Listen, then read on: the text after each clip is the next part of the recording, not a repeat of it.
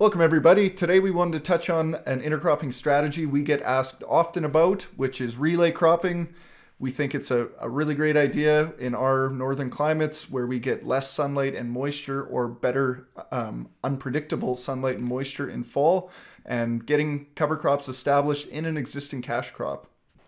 As we start most of our presentations with what makes up a plant. So carbon, oxygen, hydrogen, sunlight, and moisture. How do we access these minerals more effectively? Well, we do that from a stimulated soil biology, which create stable soil aggregates, and these minerals have the ability to infiltrate the soil and be captured by biology because we've created the pore spaces and stable soil aggregates in the soil for these.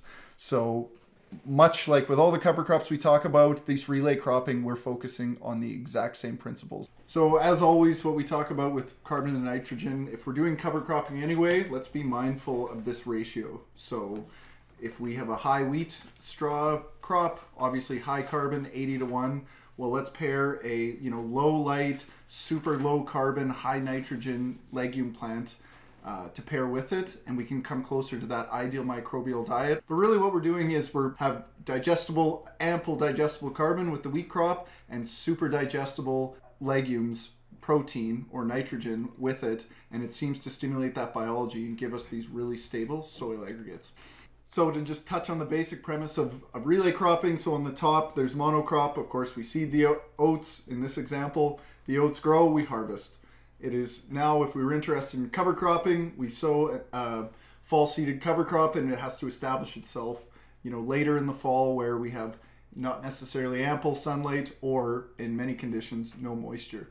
So in a relay scenario, we get the clover seed, or the slower establishing legume, growing with the cereal. So the cereal is quicker to establish, gathers sunlight, the legume stays lower growth beneath the canopy, capturing wasted sunlight, establishing that root system for finally when the cereal crop is harvested, then has sunlight and a run on the moisture, and just keeps cycling minerals late in the fall.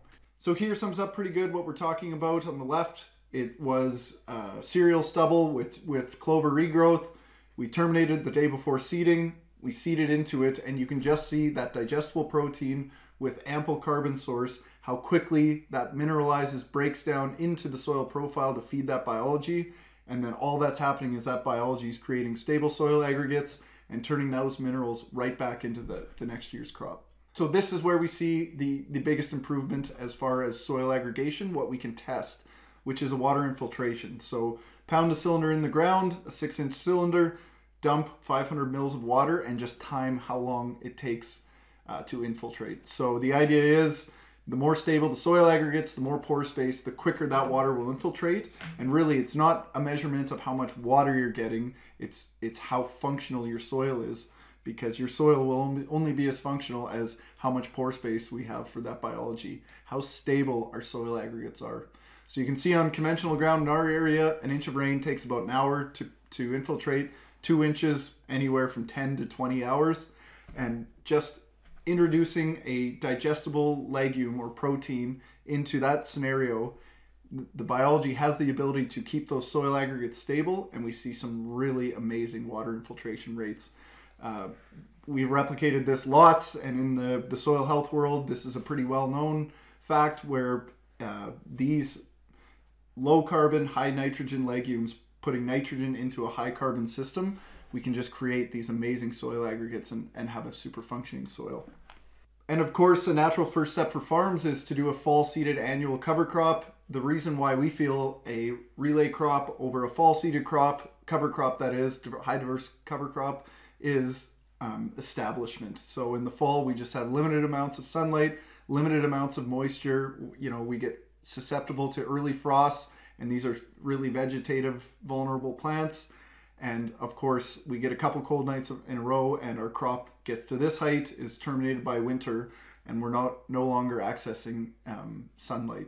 So it's just about the advantage of the relay is getting that root system established early, so when the cash crop comes off, it's already got a relay head start.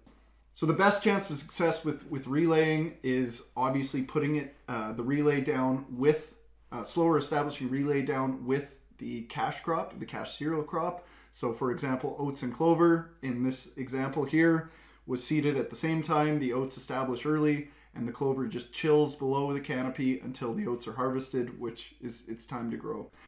So kind of our second option to go is after in-crop herbicide pass. So this field was sprayed a few days before. I went out with a hoe drill. My neighbor went out with a disc drill. Sowed the relay crop directly in. The results were much more favorable for the disc drill, placed directly into moisture, little disturbance for the oats. It jumped out of the ground before the oats were able to close in the sunlight canopy completely, and we had a really nice relay crop where we went in with a disc drill.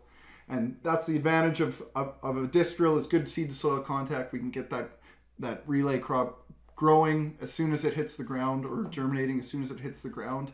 We're not dependent on a rain where broadcasting we would be, and we have a herbicide option for the cash crop, so if we got some weed pressure.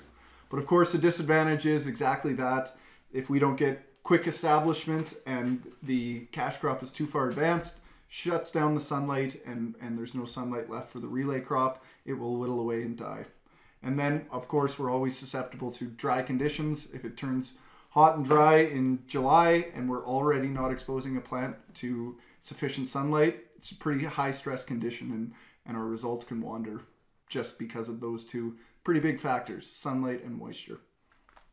A more ideal timing into cereals is probably more the 2 to 3 leaf stage. So shown in this picture, you can see there's still lots of topsoil in between the rows. So if we went in with a disc drill, sowed a clover, it now has time to establish before this oat crop totally fills in the canopy. So as the picture before was probably 4 to 5 leaf, this 2 to 3 leaf is more ideal timing. So the third option as far as a relay goes is broadcasting or valmaring and harrowing in. This is a decent option as well. You can cover a lot of acres in not very much time, and it's easy to time with the rain. So, right, we're not getting great seed to soil contact. If we're just blowing it on, we definitely need a good soaking rain. If we're getting a bit of seed to soil contact like the picture, a little bit of disturbance goes a long way. So having that ability to put seed on quickly right before rain, it's definitely a benefit. However, the disadvantages are we do absolutely need that rain. If the seed sits on the surface for a week, well, there's a pretty good chance that that crop is going to totally enclose the sunlight canopy, and those seeds don't stand a chance. And definitely in a zero-till scenario, not having seed to soil contact, it's just we're going to get very, very low germination, and it's unsure exactly when germination is going to happen, when we're going to have enough moisture and wet conditions to have that seed actually germinate on the soil surface. Just to talk about termination instructions, obviously if we're going with an annual relay, winter is going to terminate, but I honestly think a superior option is a biannual cover crop if we're talking a relay scenario, just because we can capture sunlight and moisture in the spring as well, keep an energy source flowing into the soil, and really, if we're using legumes, start to cycle some nitrogen and start mineralizing that high carbon residue on the surface. The advantage of terminating early is, of course, if we're in a dry condition, that clover plant that we see in the picture there is going to be using moisture. So if we're really dry in the spring, it's a nice idea to terminate it early. You know, that plant dies and those roots start to decay and break down, feed that biology, and we're going to start mineralizing quicker.